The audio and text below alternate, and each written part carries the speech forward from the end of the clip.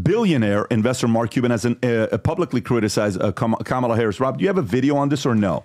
I have a separate video of Mark Cuban. But see if you have a video of him criticizing the unrealized gains, proposal to tax unrealized capital gains, warning it could be kill the stock market and negatively impact private equity and startup companies.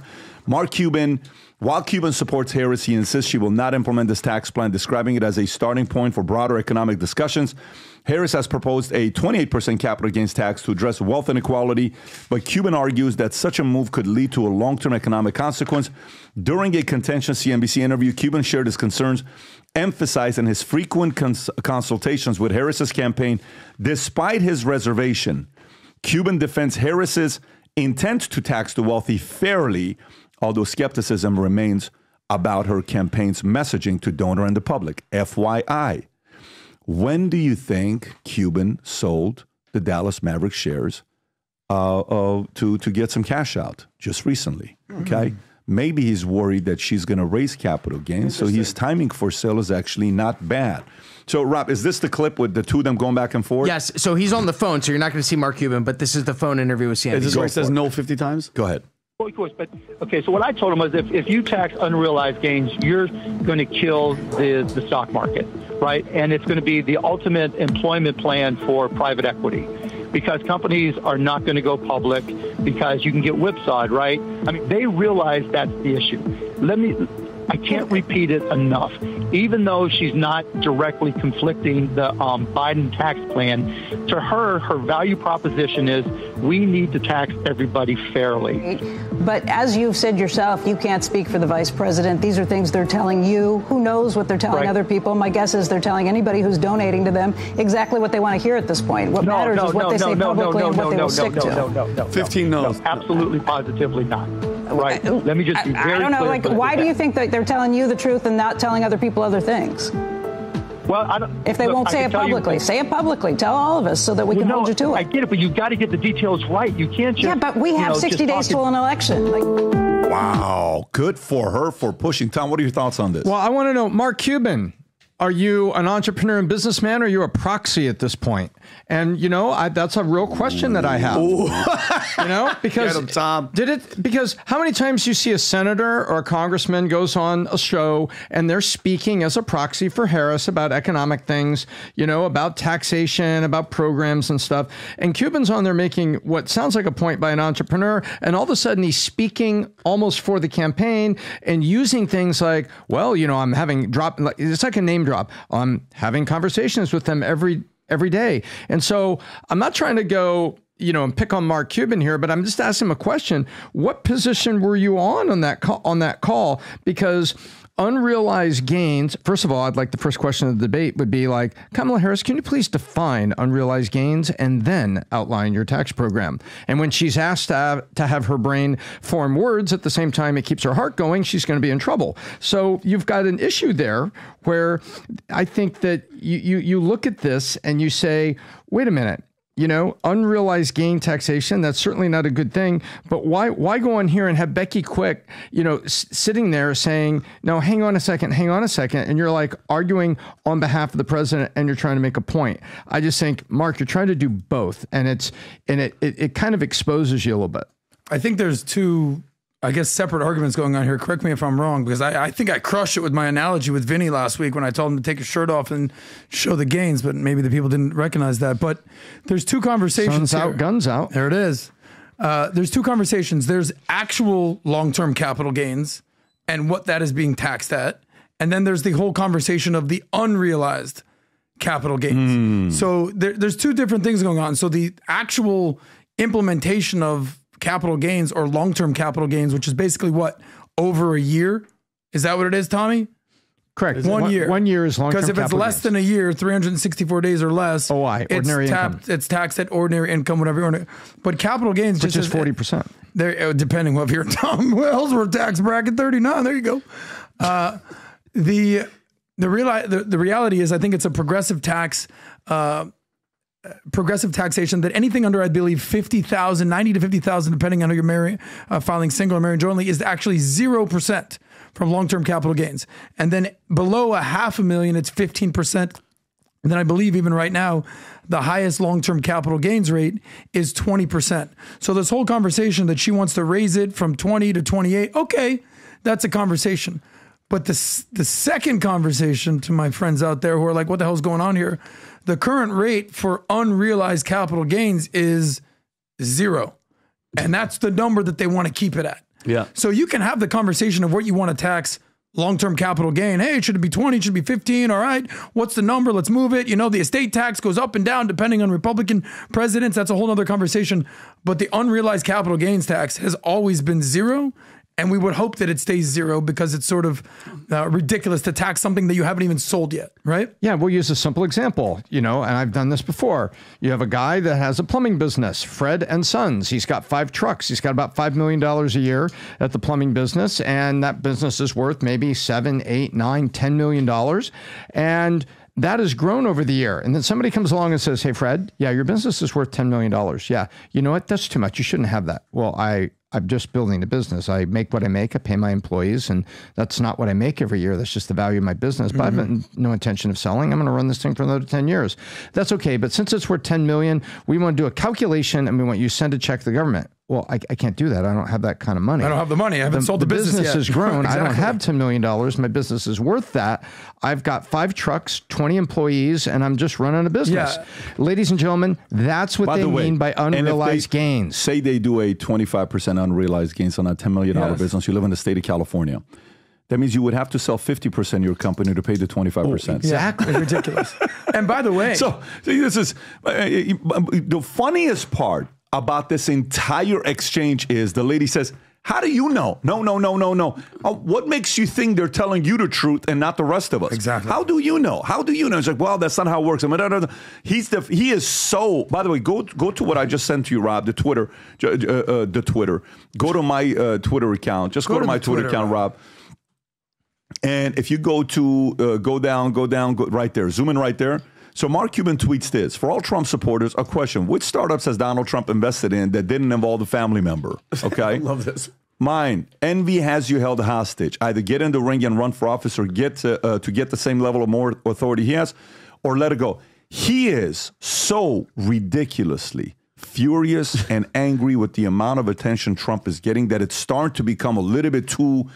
Something deep down inside is bothering him. But Pat, you had no idea I was even going to go here, right? But I was just wondering, what makes somebody like, because by the way, you guys are over here talking about unrealized gains, and you know what I realized? I still have no idea what you guys are talking about. So I'm pretty sure some of the people out there are going to be talking crap like, then he's done, he's a meathead. Okay, say all that, but it just, Pat, you saying that, it makes me wonder, what makes someone like Mark Cuban hate Donald Trump so much? Okay, and by the way, are you about to tell us about unrealized revenge? Well, it is. I'm going to make you realize it. Pop your shirt off. If you think about it, guys, then. for Mark Cuban to stick up for someone's policies that has no track record, no history, she won't speak to the public.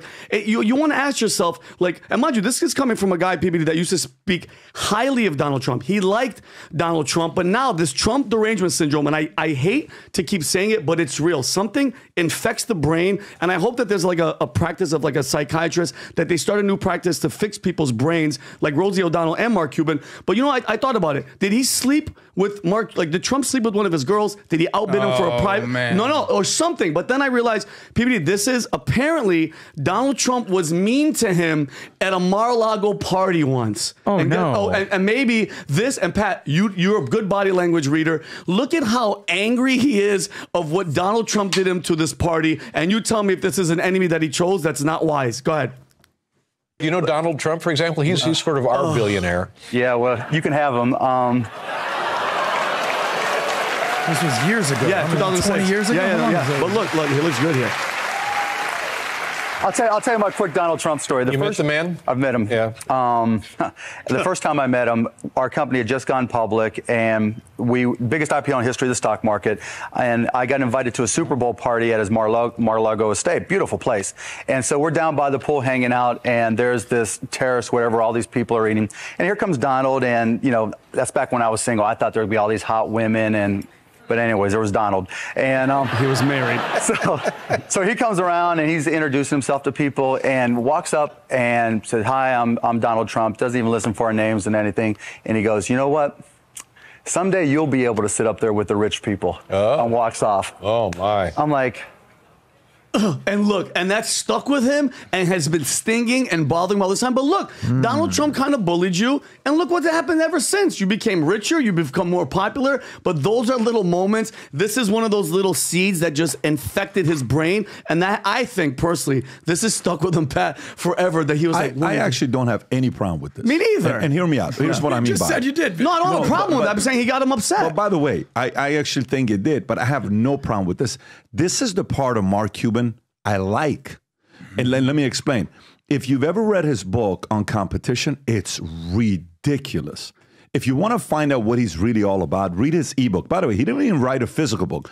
It's an ebook. It's 80 pages, mate. Can you go to his book? What does he say? The title is, is this the one? Go to his name to see if there's any other books. I want to see if that's the one or another one. Yeah, is this the one by Diversion Publishing? Let me just, it could be that one, right? It's purely about him competing, dominating, all this other stuff.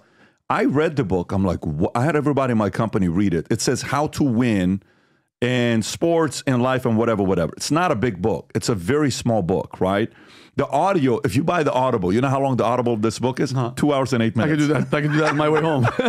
You got to read it because you'll learn about how much of a psycho competitor he is. Yeah. So I have zero problem with that. However, here's the thing. You ever met somebody who naturally is very good with women? Yes. Like I'm talking about, but since they were 7 years old, 8 years old, 10 years old. Like, listen. Like Dylan. I'm telling you. Dylan's already there. Some people are naturally, they just got it, right? Yeah. You ever met people that naturally, they're freaking impose fear in others, and they've been like that since day one? 100%. Have you ever met people that naturally are professional shit talkers, and they've been since they were kids? Yes. You ever met people that are natural comedians, and they've been like that since kids? Me. Bingo. What's the point? Trump has something that he was born with. Mark, you don't have. This is not a shot. It's not. You can't envy something you will never naturally have. There are things he has that he's not going to have. This isn't the, but unfortunately, Mark can't talk shit like Trump. Nope. Mark can't troll like Trump. Mark can't get on stage and speak and rally to people like Trump. Mark doesn't know how to. Mark doesn't have that part. He doesn't have it. He doesn't have that. In the NBA as an owner, he was it. He was the guy. But he's just not Donald Trump. And that is very, very frustrating to a guy like him. As much as he annoys the hell out of me with the policies and defending DEI and ESG and all this other stuff, I would love to see him run. You know why I'd love to see him run? Because I'd love to see what happens. He has the brass to be able to win. He is smart enough. He has the wealth. He has the following. He has the left would freaking die for a guy like this to run. Some of the shit from his past is going to come up. But in a situation like this, he just comes across as envious of Trump. And it's the ugliest quality is when you're defending 100% that Kamala and them are not going to come up with a policy just because you said so.